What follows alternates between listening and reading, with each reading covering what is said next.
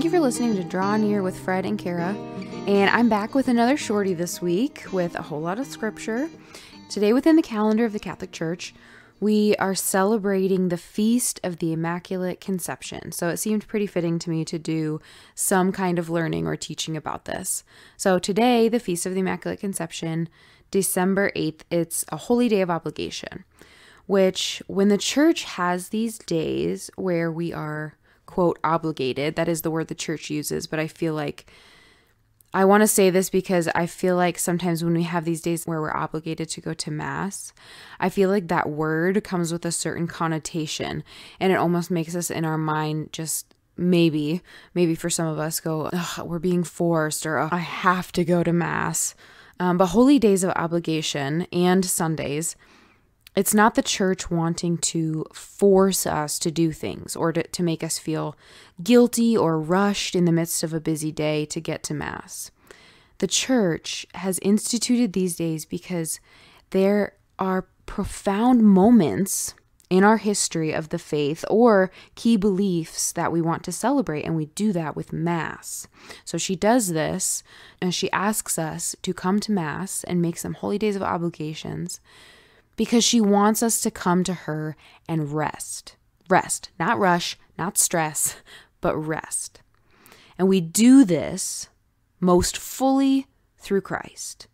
All right, so today, what God did for us and what we are called to come and remember and rest in and celebrate was pave the way for Christ to enter the world and our lives. Very fitting for Advent.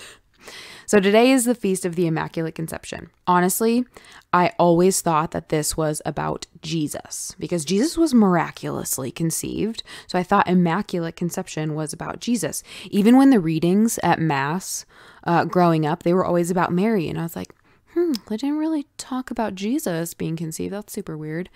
But I didn't really learn what the Immaculate Conception was and that it was about Mary until I was in college, believe it or not. But hopefully this episode can help anyone who might not know either, or anyone who is curious about the Catholic faith or about Mary. So the Immaculate Conception pertains, just to kind of give you a glimpse, I'm not going to go fully into it yet, but the Immaculate Conception pertains to Mary and her conception in the womb of her mother, Saint Anne. So Mary, at the moment of her conception, at the moment of entering into this world, was preserved from all stain of original sin. All right.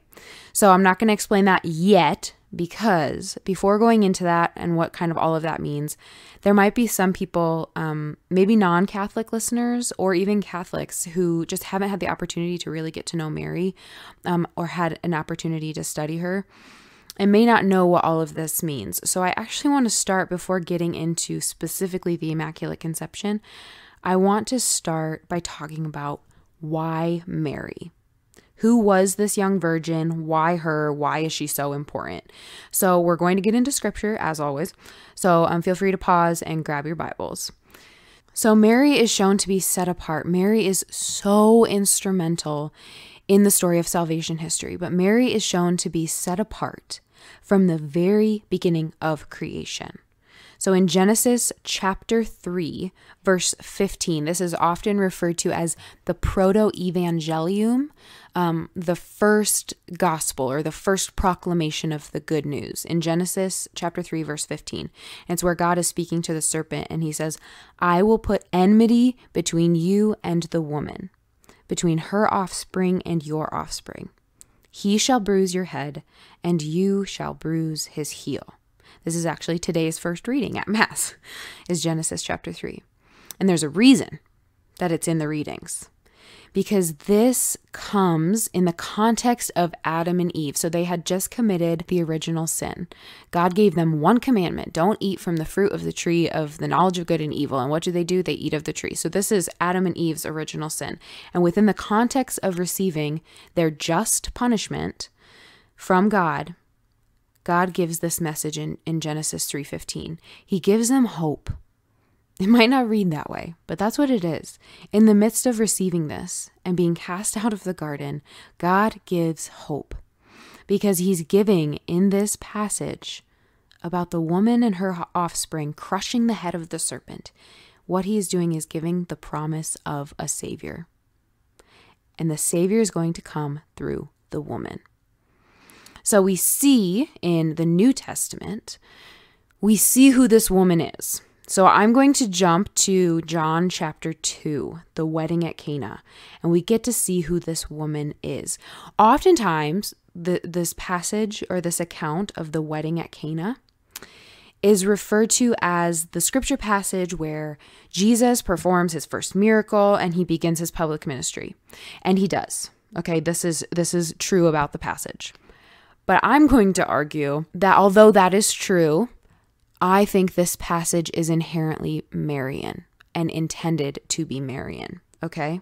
Marian meaning about Mary. So John chapter 2 begins by saying, "There was a wedding at Cana in Galilee, and the mother of Jesus was there." Jesus also was invited to the marriage with his disciples. So I love this passage because it reminds me, Fred and I are really big Office fans, and this passage always reminds me of The Office. And it's the episode where Charles Minor is there, and David Wallace comes in, and they're trying to argue like who should be in the meeting. And Charles goes, "Dwight, come on. Oh, and Jim." And then Dwight goes, "Come along, afterthought." This always reminds me of that. Not that Jesus is an afterthought. That's not at all what I mean. Because if it's a Marian passage, Mary's intention is always to point us to Christ. But I always love this because I think John wants to set up this passage as a Marian passage. It says the mother of Jesus was there. Oh, and Jesus and his disciples, they were there too. All right. But this passage is where Mary goes to Jesus and intercedes on behalf of the wedding couple because they are out of wine. And this is a pretty big deal. All right, I'm not going to get into all of the little things because I honestly think the wedding at Cana could be its own shorty or its own episode, so I'm going to skip over some things. But she goes and she wants to intercede for this couple, and she says, "They have no wine." And Jesus' response to her is, "O woman, what have you to do with me? My hour has not yet come." Sometimes this can be read as a rebuke, and I don't mean that it's being accurately read as a rebuke. I mean, sometimes it's easy for us now in our culture and how we would read that to be like, "Oh, woman, what have you to do with me? My hour has not come." Almost like it's like he's scolding her. This is not what's happening here. That's not at all what's happening here. Actually, what is happening here when he says, "Oh, woman," is that he is telling us who Mary is. She's the woman from Genesis 3, chapter 15. That's what he is doing.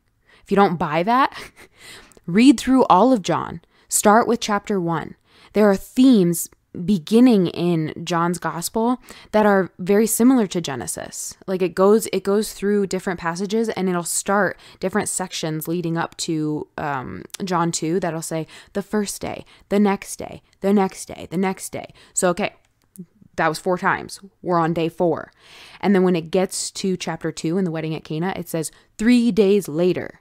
So first, there are similarities to the creation account because the creation account goes and the next day and the next day. And then 3 days later from day 4, if you're following me, in John's gospel, we have 4 the next days. And then the wedding at Cana starts 3 days later. What's 4 plus 3? Day 7. So day 7 in Genesis is like the pinnacle of creation. It's the day that the Lord says everything is good and he rests and he blesses that day. So John here is setting up this account, the wedding at Cana, a Marian passage, to reflect Genesis like it's a new Sabbath day. It's important. And it does relate to Genesis. All right. And a better translation, a more accurate translation, rather than "what have you to do with me," would be, "What would you have me do? My hour has not yet come." That doesn't sound like a rebuke to me. Woman, what would you have me do? My hour has not yet come. What that sounds like to me is Jesus saying, "Woman, the one from Genesis that birthed me, the offspring that would crush Satan's head. That's who I am, Jesus. What should I do here? Because my hour has not yet come." The hour that is a reoccurring theme in John's gospel that refers to the cross. The hour that's going to lead to the sword piercing Mary's soul that Simeon tells her in the temple in Luke's gospel. Yeah, that hour. That hasn't yet come. It's not time, Mom. So what would you like me to do? Because if I do this, the path that leads to the cross is going to start today. That's what's happening in this passage. Jesus is inviting his mother to begin his ministry before the time. There's a deeper lesson in her response that I think is probably more fitting for a future episode. But the point for today of that passage is that Jesus is pointing out that Mary is the woman who is set aside for all of time. The one foretold of at the time of creation that would bring about the Savior. And now in this account, the one who begins his public ministry, his path to the cross. So this is reiterated in John's gospel again at that hour in John 19. So at the foot of the cross, the hour spoken of in John chapter 2, the hour that Mary gave permission to start. This happens in John 19:27. Jesus is on the cross, and it says that he sees his mother and the disciple he loved standing near. And Jesus said, "Woman, behold your son." Again, pointing out that she is the woman from Genesis chapter 3, who is going to crush the head of Satan. And how does she do that? By offering herself, by being a part of God's plan for salvation, by giving of her body to bring God into the world. She is the woman. And obviously the offspring is, of course, Jesus. But in this scene in John's gospel, Jesus gives all of us to Mary as her offspring. Okay, I'm going to explain that. Jesus gives all of us to Mary as her offspring because it says, "Woman, behold your son." So John, the Apostle John, is the one standing at the foot of the cross. He is the one that Jesus is talking about when he says, "Woman, behold your son." He's talking about John. And John is also the author of this gospel. But he doesn't say, John does not write, Jesus said this to his mother and me. He says, Jesus says to his disciple whom he loved. Okay, so this is purely opinion of Kara. This is not scripturally based. I'm not going to point to scripture, but I think there's a reason that he does this. I think that John intentionally keeps this general because I think he wants us to place ourselves in this account. We are the disciples at the foot of the cross. We are the disciple he loves.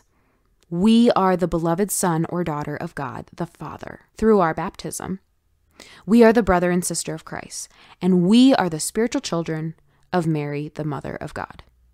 And if we want to be beloved disciples of Jesus, we must see Mary in this way as our mother, just like John, the beloved disciple.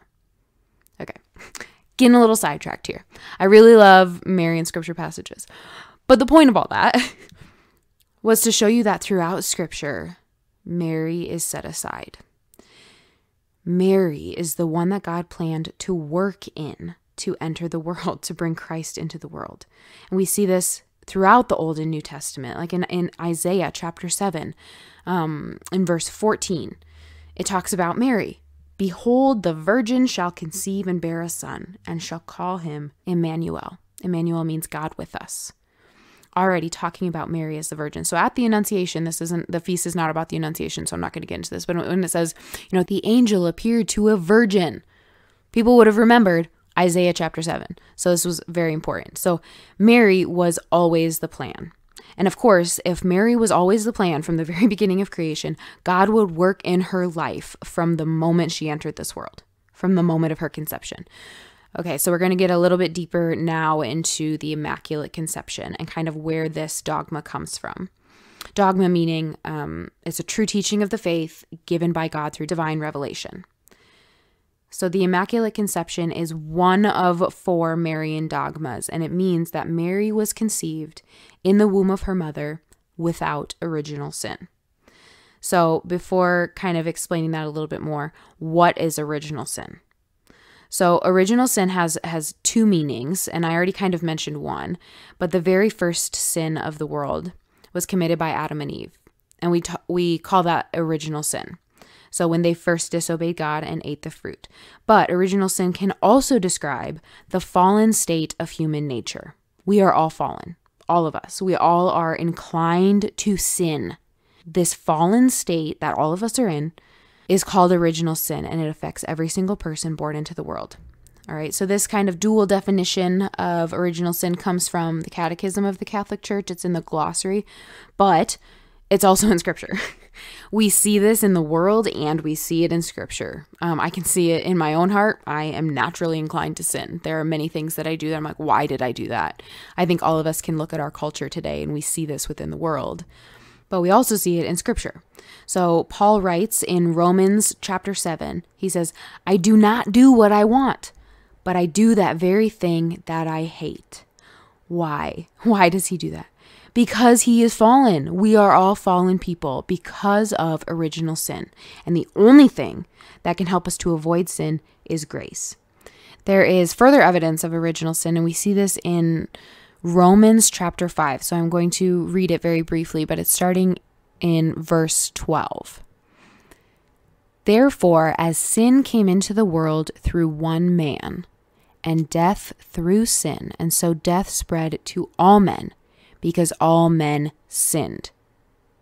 Okay, so death and sin came into the world by one man. Who's the one man? Adam. And it says it spread to all men because all men sinned. Not just talking about men here, it's talking about humanity. It's talking about all mankind. Well, we were not all alive when Adam was alive, but Scripture tells us because of Adam's one sin, all men sinned. So we have this fallen nature. All right, and I'm going to jump to verse 18. It says, then as one man's trespass led to condemnation for all men, so one man's act of righteousness leads to acquittal and life for all men.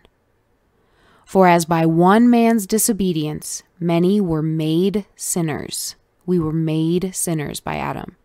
So by one man's obedience, many will be made righteous. Because of Adam and Eve, all of us are conceived, we enter this world with sin, with a fallen nature, in a state of original sin. We are, as this passage says, we are made sinners. But because of Jesus' sacrifice, we will be, notice future tense, we will be made righteous. How are we made righteous? How are we forgiven of our sins and of this original sin? For us, in the church, it's through baptism. It's through baptism. One of the fruits of baptism is to cleanse us of sin. Oftentimes in the Catholic Church, we do baptisms for babies, for infants. Well, if one of the fruits is to cleanse us of sin, what sins could infants possibly have? Original sin, because all of us are born in the state of original sin. All of us have this fallen nature. But baptism brings the life of God. It brings the Holy Spirit. It brings the grace of Christ into our hearts by washing away the stain of the sin of Adam and Eve. So through Christ, we are made righteous. But Mary did not need baptism. Mary was saved from original sin from the moment of her coming into being. She always had God's grace. She always had the divine life living within her, okay? So we can see this in today's gospel reading for Mass. Perfect place to turn. So it's in Luke chapter 1. I'm only going to read a very brief part, but it's from Luke chapter 1, which is the Annunciation. So the angel, it says that in the 6th month, referring to Elizabeth's pregnancy, in the 6th month, the angel Gabriel was sent from God to a city of Galilee named Nazareth, to a virgin betrothed to a man whose name was Joseph of the house of David. And the virgin's name was Mary. And he came to her and said, "Hail, full of grace, the Lord is with you." But she was greatly troubled at the saying, and considered in her mind what sort of greeting this might be. So that's all I'm going to read from the Annunciation, because for the sake of discussing her Immaculate Conception, that is what we need. The angel comes to her and says, "Hail, full of grace." So the word here, hail, the Greek word can also mean rejoice. The way that the angel speaks to her he doesn't call her Mary. I know as Catholics, our prayer is Hail Mary, but he says, Hail, full of grace. Like that is her title. Her name to the angel is full of grace, right? So this is why Mary was troubled. All right, we see in the passage just previous to this, Zechariah was troubled and he questioned God. And there were consequences to that, and he couldn't speak for 9 months. He was mute for 9 months. This is not the same kind of being troubled. Mary is troubled because it says she pondered what sort of greeting this was. Hail, full of grace. He greets her with a title. And the Greek word here for full of grace, the Greek word that is used here in Scripture is kekaritomene. Maybe I'll put that in the show notes if you're a visual person, you want to see it, but kekaritomene. All right, Saint Jerome. Saint Jerome is one of the primary people who translated the Bible to Latin, but he specifically uses the phrase full of grace. I know some of our English translations will say, rejoice, which the word does mean rejoice, hail, but they can say rejoice, highly favored one. But Saint Jerome specifically says full of grace. Why would he do this? Well, because this Greek word kekaritomene, the root of this word is charis. Charis is charis. And this Greek word charis means grace. The root word of her title is grace. So this word has never before been used in Scripture at this point. Never. Origen, he's one of the early Christian theologians, he says that this is the only place in all of Scripture where this word appears. And Mary is the only person that this word kekaritomene is applied to. This is why Mary is troubled. Okay, Mary is troubled because she did not know this word. Mary was troubled because she did not know this word. She knew the writings of Scripture. Mary was very familiar with Scripture. How do we know Mary was familiar with Scripture? Well, because throughout Scripture it says Mary pondered these things in her heart. She was a pondering, meditative woman.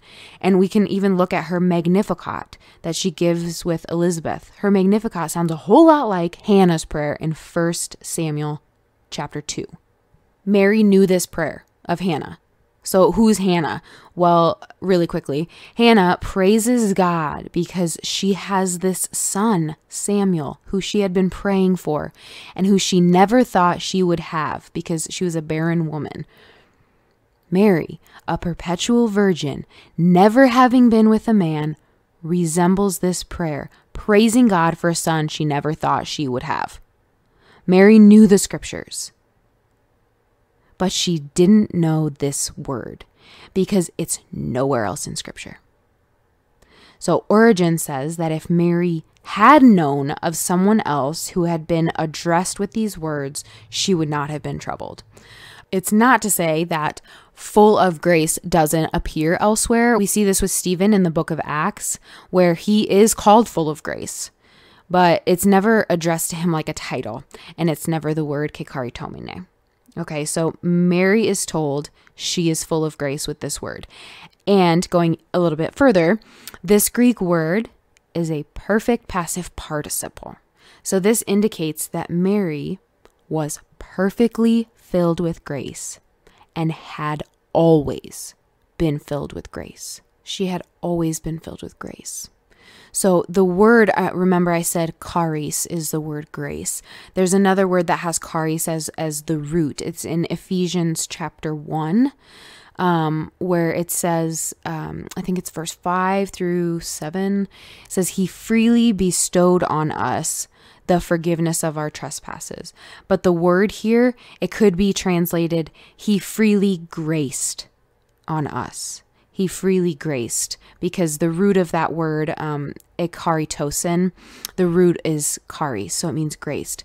So he freely graced on us the forgiveness of our trespasses, found in Ephesians 1. So what is grace?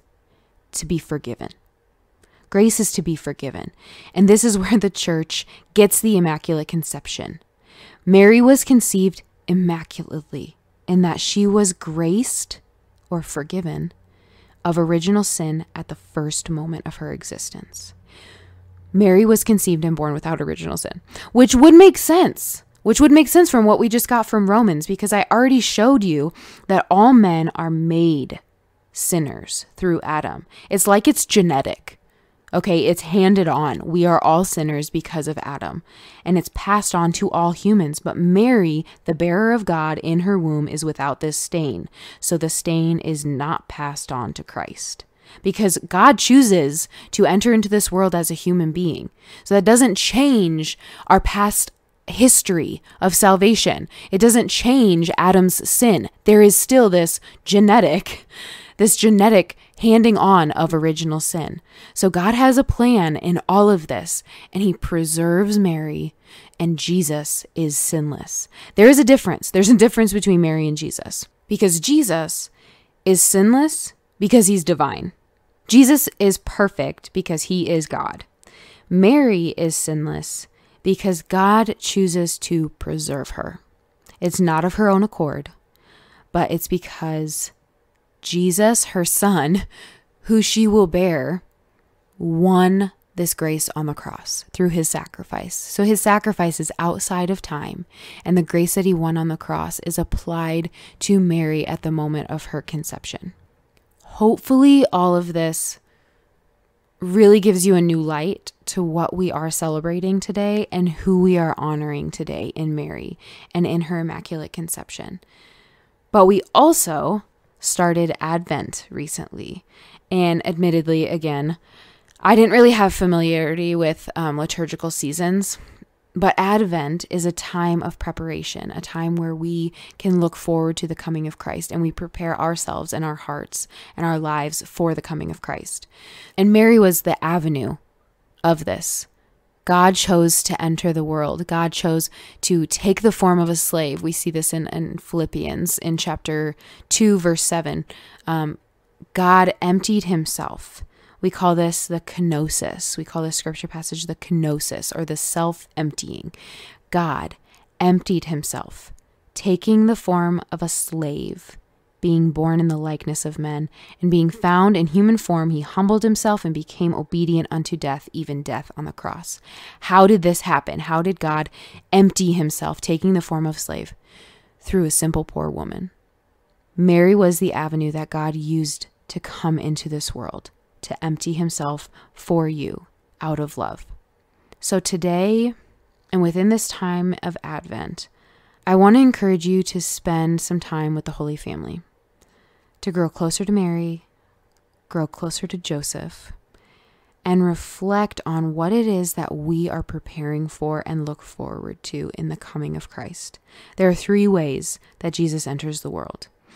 Christmas, Jesus is born into this world. We prepare for the second coming of Christ because he will come again, and we await the second coming of Christ.